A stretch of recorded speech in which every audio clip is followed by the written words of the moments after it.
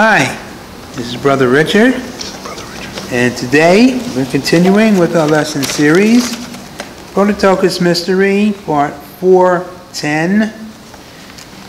We're continuing with our lesson titled Division of Authority, Part 3. Now, the scripture teaches that God does not look on the outer, he looks on the inner part of man. The question arises, why is that? What is it that motivates him to look on the inner part of man's being rather than the outer part of man's being? Well, primarily because God is addressing the true being that's wearing the physical body. Scripture indicates several classes of spirits are incarnated into the human race. Not all are the same class of spirit.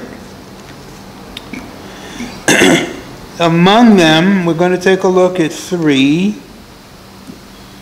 Among them are the pure Adamic spirit, which was created to be a custodian of the earth. Genesis, the 1st chapter, verse 26.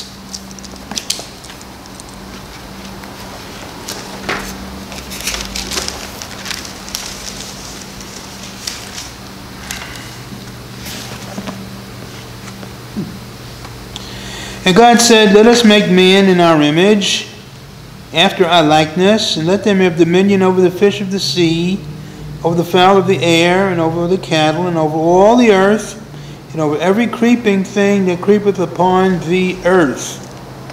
So we find here that what's being created is not the physical part of man, it's the spiritual part. Amen. It is a race of beings called Adam. They are not physical. Turn to Genesis, 2nd chapter.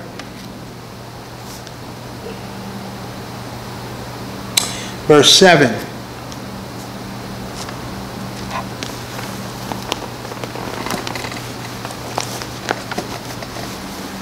And the Lord God formed man of the dust of the ground, and breathed into his nostrils the breath of life, and man became a living soul. The difference between Genesis 1:27 and Genesis 2:7 is that in Genesis 1:27 he becomes man. In Genesis 2:7, he becomes a living, breathing being, physical, human. Yes. I understood that we use the word nephesh for man in Genesis 2:7. Yes. Meaning the living soul, the living being. Yes. What word do we use for man in Genesis 1:26? Spirit, ruach. Ruach, okay. So ruach and nephesh. Yes. Nephesh meaning flesh. Yes. Okay. Yes. You see the difference here when you look at Genesis 1:26 and 27. It never indicates anything physical. In Genesis 1:7, it's totally physical. He's made of the dust, the aphor. He's breathing. No allusion to that in Genesis, the 1st chapter.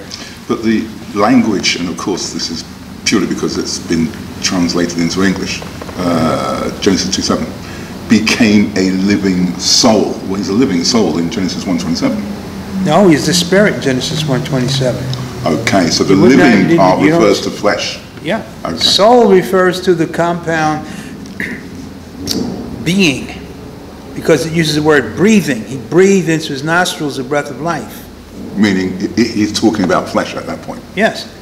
He's talking about the thing that animates man. Man is a physical being taken from the soil and then animated by the breath that's put within him, and he becomes a breathing. The scriptures illustrating he became something he was not before. Right. man becomes so and living so. soul, right. So the understanding is that the soul aspect of Genesis 2:7 is part of the flesh being and not part of the spirit ruach. No, but what it's referring to is not in the sense of spiritual. Okay. It's pronounced soul, but it's referring to a physical being. In Genesis, the first chapter, it's all confined to the spiritual aspect. He becomes man in Genesis 1:27. He becomes a soul, a nephesh, in Genesis 2:7. So you can see a transition that's being spoken of here. Yes. If man became man in 127, what was he before he became man? Nothing. Didn't exist. In other words, he was a temporal spirit created at that point. Yeah, he comes into existence in Genesis 1:27. With the scripture in 26 says, let us make man. Sure. And he creates him. Well, if he creates him, it means that he didn't exist before he was created. Sure. In Genesis, the second chapter, he's not created, he's formed. Yatsar. Two different words connoting two different operations. So going back to our principle, where you've invoked the incarnation into the human race, we should understand that of the three, because you mentioned three, and I'm sure you're going to say two of them are eternal and therefore pre-Adamic, which is the point that he's making, and one of them, which is the point he's making, is Adamic and starts and exists purely at that point. Yes. Yes. The human race is basically a basis for which spirits are incarnating from different places in the creation. Yes. Okay. I meant to ask this last time we had a Bible study, but okay, I'll ask it right now. Brother Jones, whenever the Father is giving a synopsis of a particular thing that's happened, he speaks about the heart of man. Now we know that the man makes his decisions using his brain. Heart is in the place of where I would have put brain. Explain that, please. Well, the heart has nothing to do with the physical. The heart is the inner makeup of man, the inner being. It's not referring to your physical heart that beats. It's referring to what you initially are. The heart of man is deceitful, wicked. It's referring to a nature, a characteristic of a being. A spiritual characteristic. Yes. Now, Genesis 3,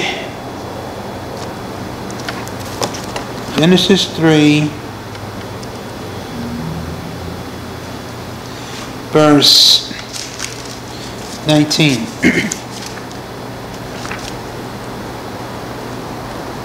Further gives illumination about physical man.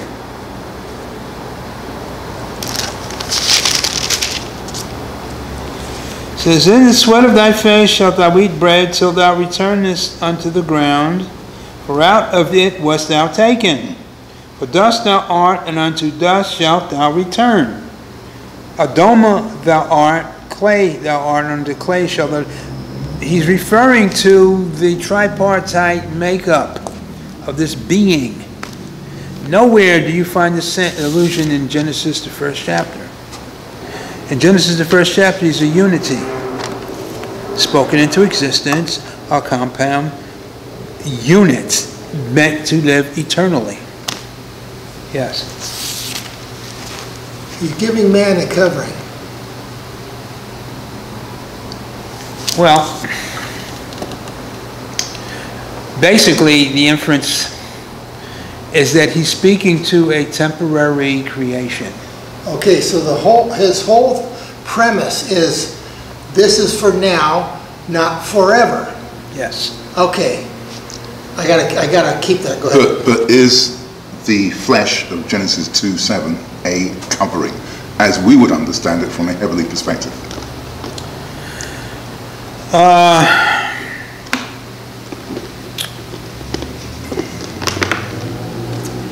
In a sense, but that's not what it's meant to be. What it's meant to be is an ability to exist in a different environment. Reality, okay. So it's because of he's in now a different reality. Yeah, he had to construct a component so that the spirit being could function in this environment. Yes. Okay, so as we're going along, I'm starting to pick up bits and pieces, and I'm changing my understanding what I understand here. I would think he is bringing forth man to till the soil. He's given a purpose, but in the back of his mind, he's saying, "It's a purpose for now. I'm going to change it later." Is that what he's thinking? No. Because where I want to go with this, where I want to speak out, Mr. Jones, and then you're going to correct me, is that I'm thinking, okay, this is man. Elohim is watching what this guy's doing. He's doing as much as he can to not make man permanent of any sort, reliable or anything. He's given him a temporary existence, temporary covering, Aphar, he's in abundance. There's no consideration of length of time. It's all intentionally temporary. Yes. And It was it never just- meant to be permanent. Never. That's why he says, "Dust thou art, and unto dust shalt thou return." He's telling him about the temporary state that he's in. How long would you guess that he's thinking that man is going to be doing this job before he's going to change it again? Well, man basically was meant to endure maybe 1,000 years, Okay. a little more. All right, yeah. And in that respect, Because there is no temporary existence at that point, right, Mr. Jones? no. So he's not doing it because I've done it like this so many times. Yeah. Now I'm going to give you a scripture that shows that Adamic man is a vehicle for spirits from different parts of the creation. Turn to Genesis 25.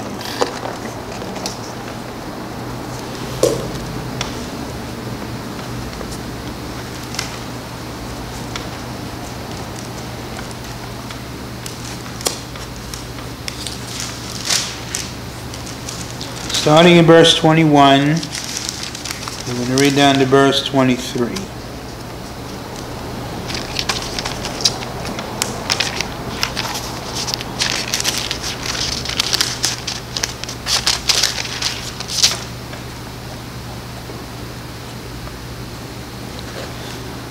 Isaac, verse 21, and Isaac entreated the Lord for his wife because she was barren. And the Lord was entreated of him, and Rebekah, his wife, conceived. So YHVH enabled her to get pregnant.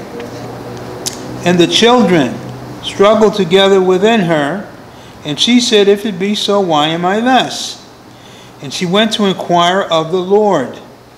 And the Lord said unto her, 2 nations are in thy womb, and 2 manner of people shall be separated from thy bowels. The one people shall be stronger than the other people, and the elder shall serve the younger. You have 2 different spirit groups that are gaining entrance into the human race through this woman. Oh, I see. So one being serpent seed and the other Adamic. Mr. Jones? Yes. Okay, he is doing this as if it's been a well thought through situation. Okay, there's going to be 2 nations in you. One's going to be stronger, one's going to be weaker. It's as if he has done something like he's used to doing this kind of thing. No, this isn't YHVH. This is a spirit telling her what she's going through. YHVH enabled her to get pregnant, but he didn't take into consideration the results of what's going to happen here.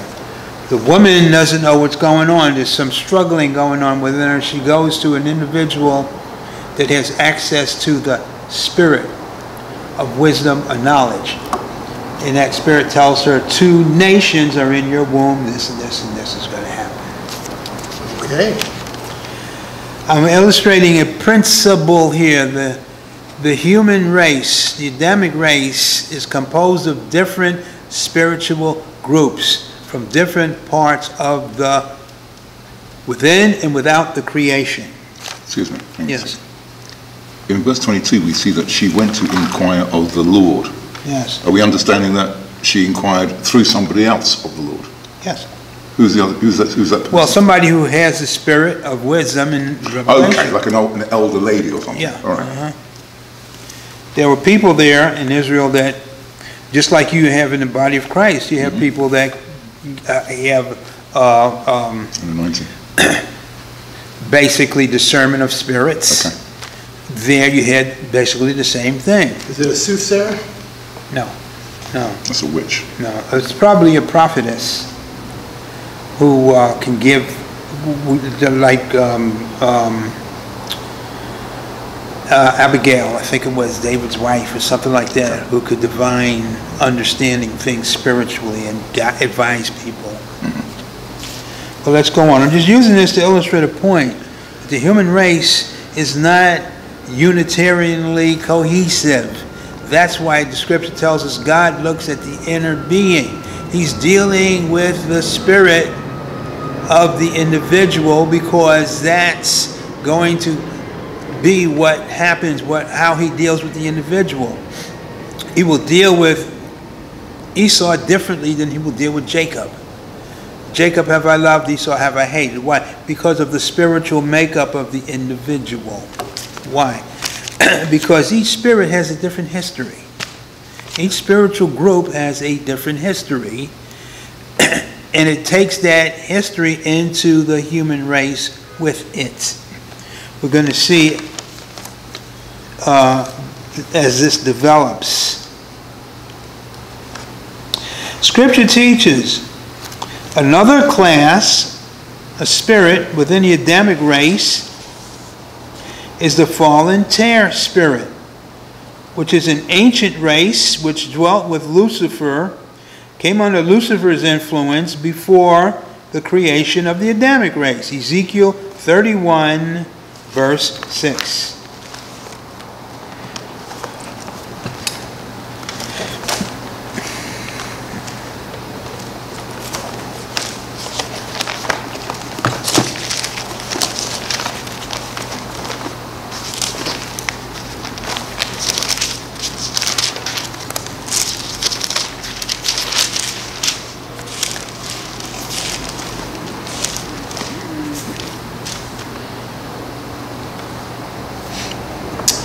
All the fowls of heaven made their nests in his boughs.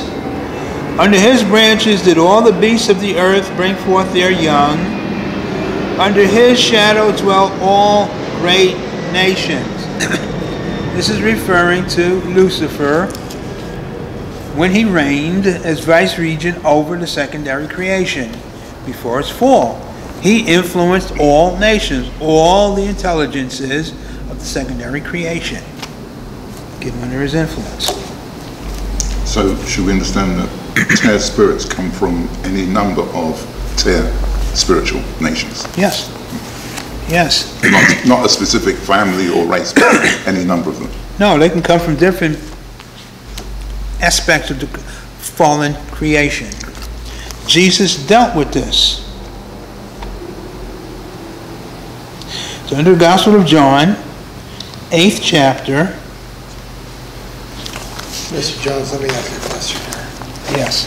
So, I'm reminded of the way what you just now said. It's like the same thing we have here in America. These migrants are coming from everywhere, the whole world, and they're just swarming in, and they're taking over our rights, the money that's made for us. And I see, well, where does it stop in the heavens? Where Well, it's confined in the heavens by fiat, by authority. Remember, you have beings like the Watchers, the Holy Ones, the Dawn Star hierarchy. They're not going to allow it to run rampant like it is on Earth, because Earth is under the tutelage of Lucifer. But turn to John, the 8th chapter.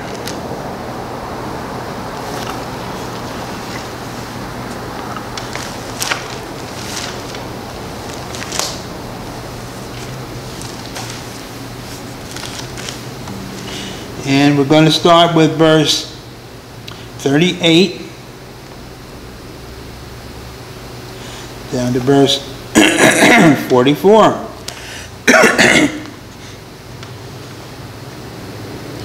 I speak that which I have seen with my Father. He's talking about the Heavenly Father. And ye do that which ye have seen with your father. What is he talking about? He's talking about the time of the Luciferian reign, where Lucifer influenced all the nations. Well, they were watching what he was doing. He was inculcating them, corrupting them, directing them in the ways of rebellion, in the ways of sin, in the ways of everything contrary to God. Then he goes on.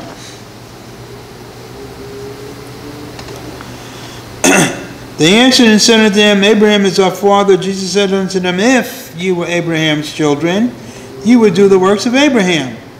But now you seek to kill me, a man that hath told you the truth, which I have heard of God. This did not Abraham.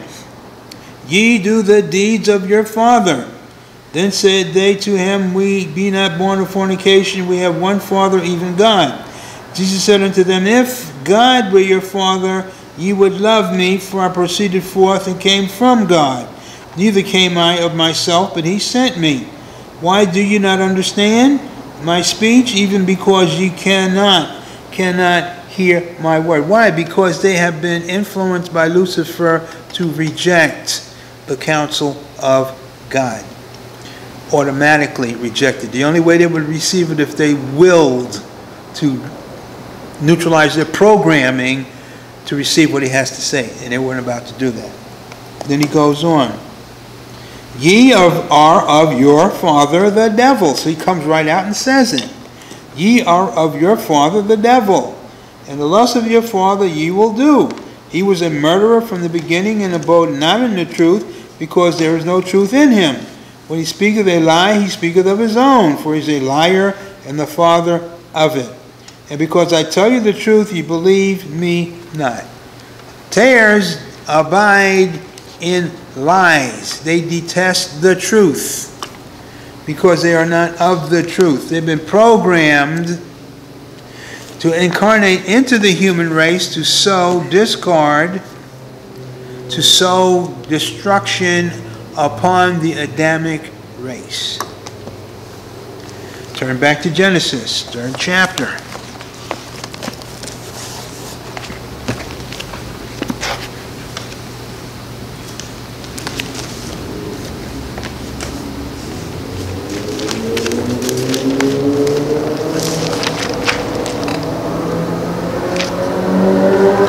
Verse 15.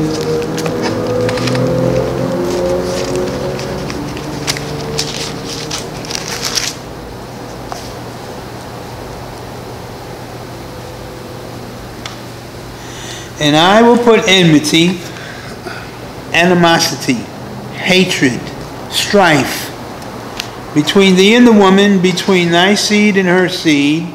It shall bruise thy head, thou shalt bruise his heel. So here it's referring to, of course, the ultimate Prototokos conflict that will take place. But preceding that, you're going to have incarnate into the human race spirits whose total purpose is to wreak destruction and chaos upon mankind. That's their total purpose. You just read it. You hate me. You hate those that are of the truth because you are not of the truth. You are programmed to follow the deeds of your father, the devil. He's talking, couldn't make it more plainer. You're looking at two different groups of spirits incarnate in the human race. And currently, the human race is under the dominion of the tares, the bloodlines, the rich families, the rulers. They don't rule in behalf of the people. They rule in behalf of themselves at the expense of the people. The coming election is going to be the crown example of that. They're not going to want to acquiesce to the will of the people if Trump gets elected. They're not going to acquiesce to the rules of law.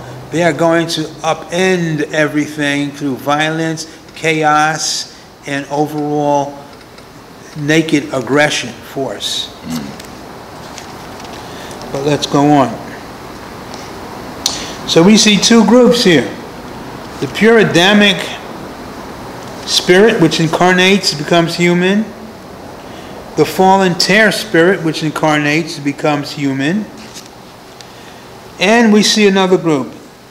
Scripture teaches yet another group are the Prototokos spirits, called to be inheritors in Christ of all things from eternity.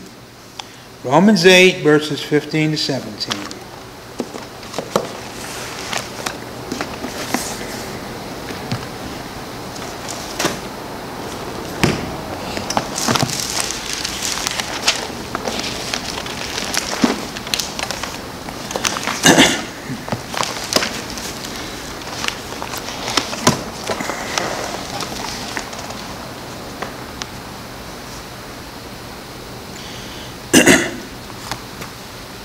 For you have not received the spirit of bondage again to fear, but you have received the spirit of adoption, whereby we cry, Abba, Father. For the Spirit itself beareth witness with our spirit. I'm going to repeat that. The Spirit itself beareth witness with our spirit, that we are the children of God. Now, I'm going to make a statement. The Holy Spirit will not bear witness with either of the first two spirits we talked about. The Holy Spirit will not bear witness with the fallen tare spirit. The Holy Spirit will not bear witness with the Adamic spirit. You say, how do you know? Because in the case of the Adamic spirit, it has to be born again before the Holy Spirit will deal with it. The Holy Spirit will deal with the Prototokos spirit because the Prototokos spirit is the Son of God. The Holy Spirit bears witness with our spirit that we are the children of God from eternity.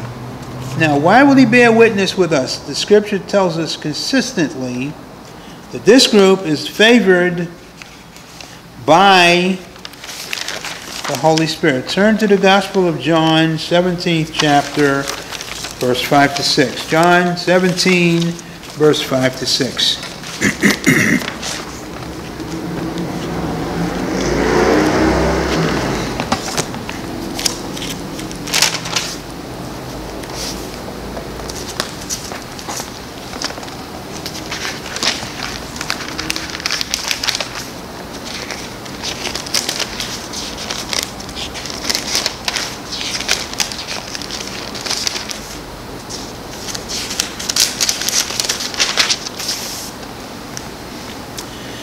And now, O Father, glorify thou me with thine own self, the glory which I had with thee before the world was.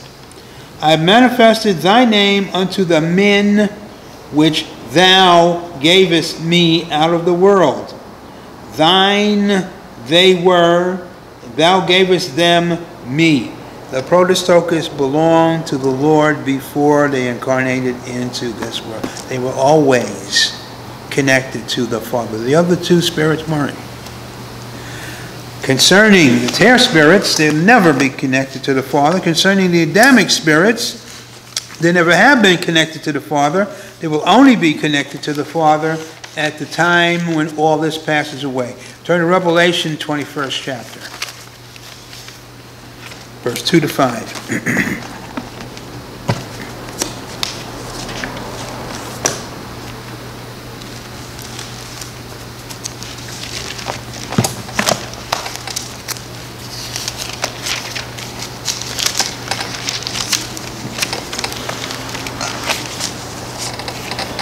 I, John, saw the holy city, New Jerusalem, coming down from God out of heaven, prepared as a bride adorned for her husband.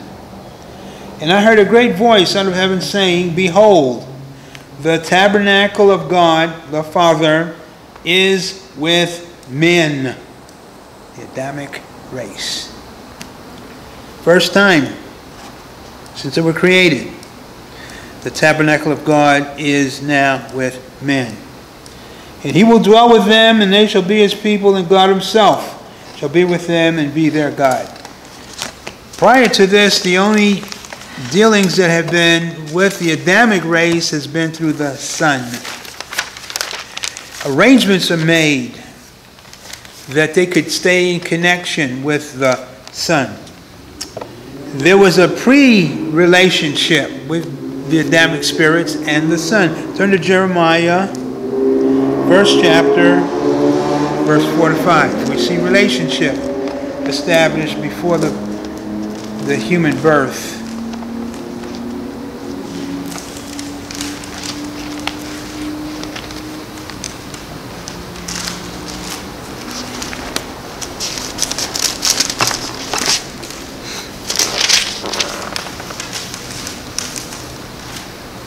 Jeremiah, first chapter, verse 4 to 5. Then the word of the Lord came unto me, Jeremiah, saying, Before I formed thee in the belly, I knew thee. The word knew there comes from a word meaning intimate relationship.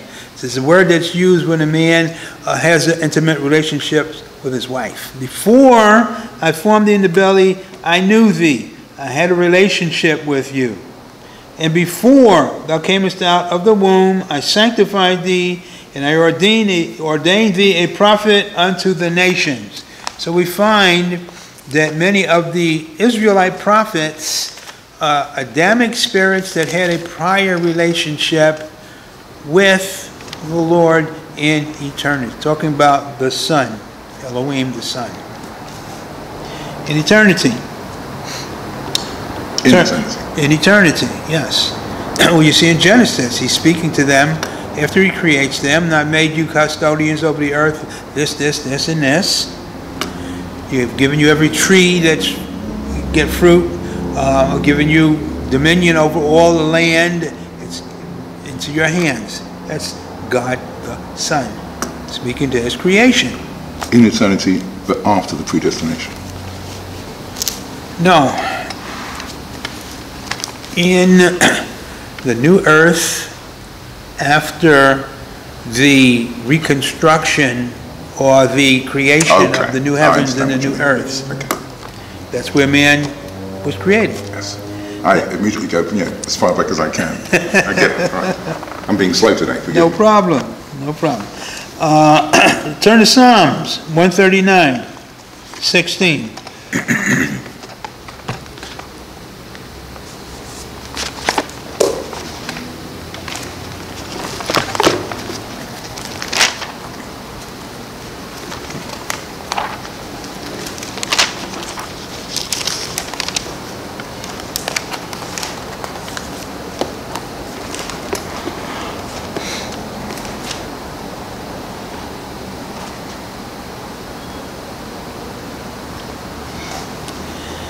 Thine eyes did see my substance, yet being imperfect. David, talking about his pre-existence. And in thy book, all all were written. In continuance, were fashioned, when as yet there was none of them. So David is talking about his relationship with Elohim. He said, how do you know he had a relationship with him? Because Elohim showed him his book. And he saw in the book, everything was written about him. So Elohim creates David out of the Adamic race, and he selects those that he has an intimate relationship with, which in this life one would become Jeremiah, one would become David, one would be a prophet, one would be a king. They have a relationship with him. They're doing things together with us. That's what God does with his creation. So he's teaching them all the way back then. Sure. They wouldn't know how to ask for a book, so he clearly is showing them these things. Well, they have understanding. It's not like you're sitting down talking instantaneously. You're getting understanding from the spiritual contact. So he has understanding about the book and what's in the book. It pertains to him, everything he has done, everything he will do. In the book, he's going to be a king. In the book, it's not showing him everything, but it's giving him understanding. So in this life, that's why God, the Son, chose David to be the king. And tells YHVH, puts YHVH there to develop David in the king's position. YHVH stations angels to protect David because he's going to be, his life is made miserable by Saul. So there's a verse, I can't remember where I read it, which says that YHVH chose Saul. That was a mistake. From what I'm hearing from you now, the implication is that YHVH doesn't have the degree of intimacy at that time in the new earth with Saul that YHVH, that Elohim does with David. No, he can't. And that's the reason why YHVH can't discern, well enough to pick the right man. Yes, yes. Well, YHVH uses his own knowledge, wisdom, ingenuity to make his own decisions. Instead of depending upon the spirit of Elohim to guide him in making decisions, like everybody else does. Every son that's going to be an overcomer is an overcomer for one reason, whether it's man or an angel. They submit themselves to the guidance of the Holy Spirit. So we're learning that if YHVH had done exactly what you'd said, he would have access to the Holy Spirit. Not in him, but access to the Holy Spirit. And then everything he did would make sense. Exactly. The Holy Spirit would be right there to help him and guide him. Yeah. Why not? Why wouldn't he? Yes. Okay, there was a bunch of questions I wanted to ask, but you guys went way past it. I'm not going to try to bring it back up. But what I will ask you this, Mr. Jones, is that does YHVH have the rights, the relationship with the Holy Spirit, that he can approach the Holy Spirit for correction? Or is it just the Father, just Elohim? No, just Elohim. The Son. Okay, so now, most of what we've been reading has been Jesus. Yes. Okay. Right. Because the Son has been given authority over us, over all things, to bring forth the Father's master plan. That's why he says, pertaining to the Prototokos, they belong to you in eternity, but you gave them to me. And you gave them to me to develop, which is what he's doing. So just to reiterate, in verse 15, when David is saying, my substance was not hid for him, he's talking to Elohim, not YHVH. Yes, Elohim, totally.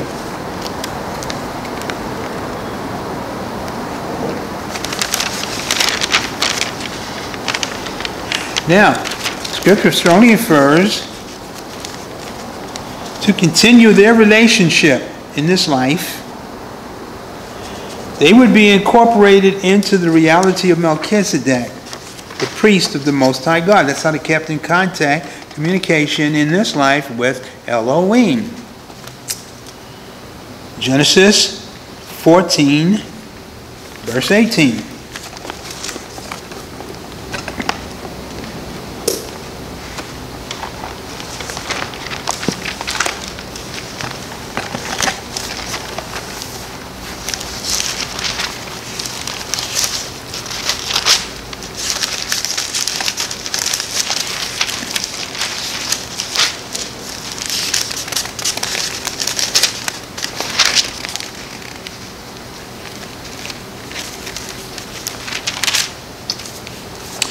And Melchizedek, king of Salem, brought forth bread and wine, and he was the priest of the Most High God.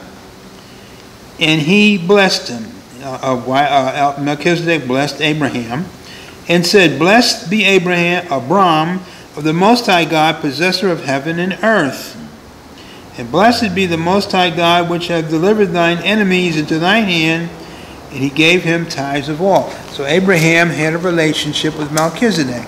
I believe that all the rest of them had a relationship with Melchizedek, Job, David, right. All the greats, because that's the only way you could stay in connection. The Hebrews talks about an everlasting priesthood.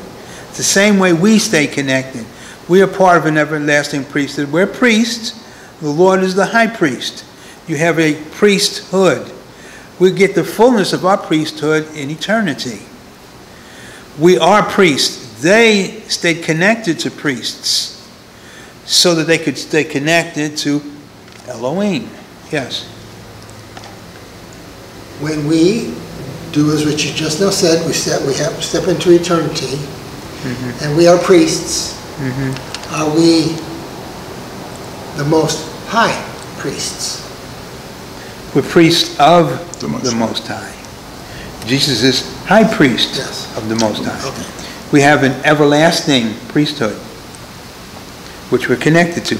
They have an everlasting priesthood. So in eternity, they're still going to be connected to Melchizedek. Why? Because they cannot ascend into the heavens. They will always be on the earth. But they will have an eternal relationship with Elohim, unlike everybody else, through the Melchizedek priesthood. You read about that in Hebrews. He says, I make you, Jesus, a priest like the priesthood of Melchizedek, which is an everlasting priesthood. The reason it's everlasting is because he'll always be the priest of the Old Covenant greats. Right. Should we understand, therefore, that John the Baptist, being the last prophet of the Old Testament, had a relationship with, had a relationship with Melchizedek? I believe... Hang on. And if that's true, which at this point I believe that's true, Jesus Christ was also walking the earth at the same time. John the Baptist was a transition, being the last figure. His relationship was with Christ. And not with Melchizedek, even though he represented the last phase of the Old Testament. Yeah, because he had to transition into the New Covenant to be able to be the bridge between for Jesus to establish his ministry. When's the last time we see Melchizedek in the Old Testament? Well, the last time you hear about him is here in Genesis. Okay. But they talk about him, of course, in Hebrews and allude to him. Yes. So he brings up John the Baptist. It is said of him, of men born of a woman, none greater than John the Baptist. So it's interesting how he's not a priest, but he has the highest rank, access to Melchizedek. John the Baptist. John the Baptist is a priest. Yep. He is a priest. Yeah. Yep. Well, he's basically, his job is not dealing with Melchizedek, because Melchizedek is confined to the Old Covenant saints. His job is to transition people to Christ, focus them away from Melchizedek onto the Lord, which has a higher covenant than the Melchizedek order does. So he's the herald of the Lord. Yes. To the Old Testament. Yes, well, not just to the Old Testament saints, to the New Testament saints as well. That's why his whole ministry was baptizing people to prepare them for the coming of the Messiah. And in that respect, he carried out his job to the T. The problem is they didn't really understand John the Baptist and what his place was, because of the scribes and the Pharisees throwing a monkey wrench in anywhere they could. But what we find here, they have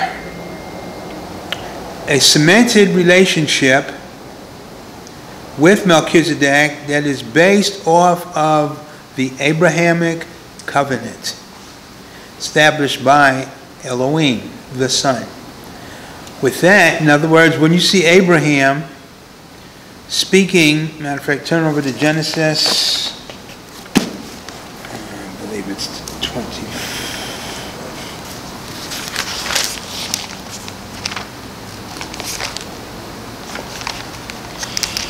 Just bear with me a moment.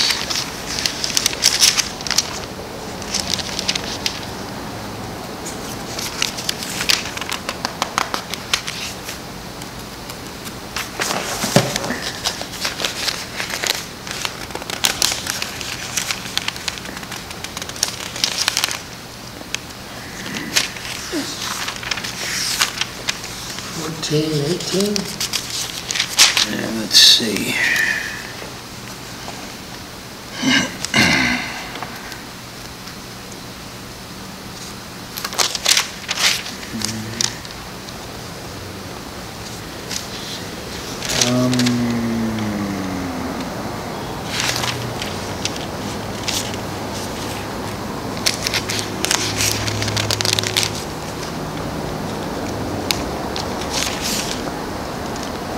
Just a moment.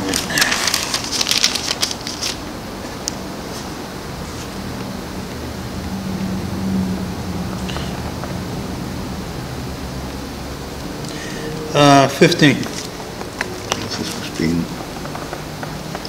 15:15 or 14:15? No, Genesis 15, verse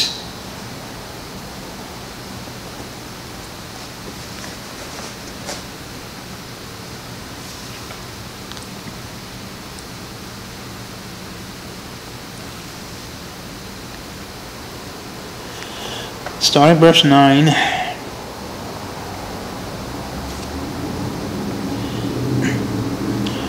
Whenever you see it started with, after these things, the word of the Lord came into Abram, that's Elohim. He said unto him, take thee an heifer of 3 years old, a she-goat of 3 years old, and a ram of 3 years old, and a turtle dove, and a young pigeon. And he took unto him all of these, and he divided them in the midst, and laid each piece one against the other, one against another, but the birds divided he not. And when the fowls came down upon the carcasses, Abram drove them away. And when the sun was going down, a deep sleep fell upon Abram, and lo, an horror of great darkness fell upon him. And he said unto Abram, of a certainty that thy seed, which shall be a stranger in the land that is not theirs, shall serve them, and they shall afflict them 400 years. So he's talking about captivity in Egypt. Also that nation whom they shall serve will I judge, Egypt. Afterward they shall come out with great substance. Thou shalt go to thy fathers in peace. Thou shalt be buried in a good old age. And he talks to them about coming back and what they're going to do. And in that respect, it talks about, okay, verse 5 and 6. This cements the covenant. He brought him forth abroad and said, look now toward heaven and tell the stars, if thou be able to number them. He said unto him, so shall thy seed be. And he believed in the Lord, and it counted to him for righteousness. That sealed the Abrahamic covenant. It's a covenant of faith. And the other parts are the promises that go into the covenant pertaining to his descendants. Everybody that had a relationship with Melchizedek also entered into the Abrahamic covenant, faith covenant. And in that respect, that sealed their position in eternity. As a result, 1,000,000 years from now, they will be connected to Elohim by the Abrahamic covenant and the Melchizedek priesthood. They'll never be able to ascend beyond the earth matrix into the heavens, but the knowledge of the things of the heavens will come down to them through their relationship with El. He commune with them. Matter of fact, he's going to be on the earth anyway. The Father will be with them on the earth, communing with them, but they'll still be participating in the Abrahamic covenant, in the Melchizedek priesthood, because they cannot come directly into the Father's presence. They're not sons, they're servants. But this is a provision that the Father has made for them for eternity. We, on the other hand, are preparing for something greater. As adopted sons, we will experience the fullness of sonship. Praise the Lord. Not through a priesthood, but as priests. And when we understand what the Scripture is saying, what is giving us the authority and everything else, it's inspiring us to look at the highest that we could possibly conceive. We can't conceive of it all, but what we can conceive is enough to give us a grandiose perspective of all things as sons.